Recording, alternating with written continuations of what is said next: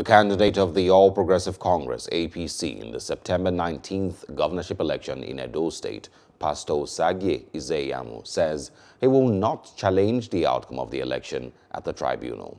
Ize-Iyamu said this in a statement signed on Monday by his Director of Communication and Media Campaign Organization, Mr. John Mayaki. He noted that the election was fraught with electoral irregularities and that the election was neither free nor fair, contrary to media reports. But he stated that Edo residents must continue to believe in the electoral process as an important part of the democratic system. He said, in quote, "It remains the best method of choosing who leads the people, devoid of violence and avoidable acrimony." End of quote.